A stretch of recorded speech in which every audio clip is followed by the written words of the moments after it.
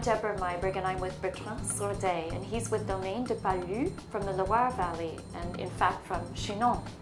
Chinon is a region that is not so familiar. We don't get to see that very often in our markets. Can you describe Chinon? Well, Chinon, firstly, is 100% of Cabernet Franc.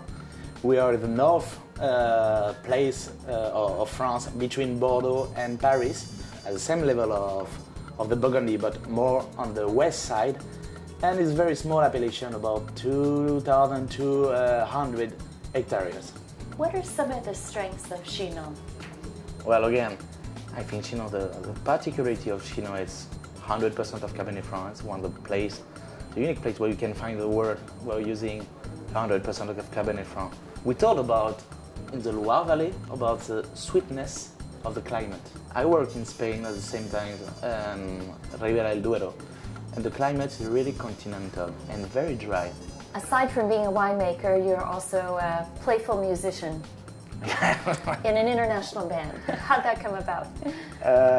Well, we're coming back and we formed this small group because when I was studying with my best friend, Ricardo Pérez Palacios, from the famous family Palacios. In Spain? In Spain. Famous uncle, Álvaro, was making wines in Priorato, Rioja, and Bierzo. And well, we were studying together in Bordeaux. What instrument do you play? Guitar. Guitar. And how does the guitar relate to your winemaking? Is it punk wine? I think now I'm a little bit more quiet, you know. I can't believe that. Well, I propose to you to make a tasting for know how I was before and how I am now. Because I believe a lot to transmit through the wine, we can feel the personality of the winemaker, not only winemaker, wine grower. I'm so sorry because I hate to talk about winemaking because it's not my job. My job is vineyards and to do something in the winery. So vineyards is the place where I extract the spirit of my wine, and the winery is the art part, when I try to put my touch, heart touch in my wine. So well, I think we can feel the wine, when you taste the wine, a lot of influences of the winemaker. What would you serve Chinon with? What style foods do you think are a good match? I'm very friendly of the duck.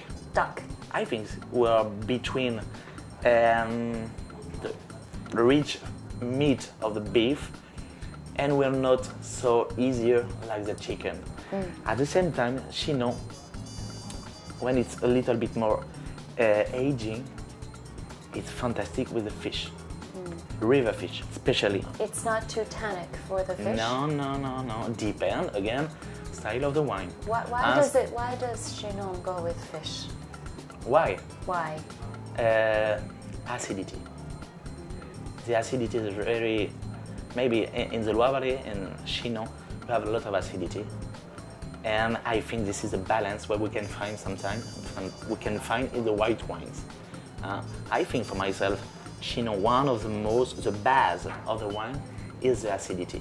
And then we can run away, we can put some rain of tannics,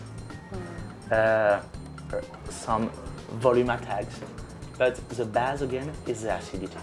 So you ate the rabbits, ate the duck with the Chinon? Yes, I ate. I eat some dog. Cheers.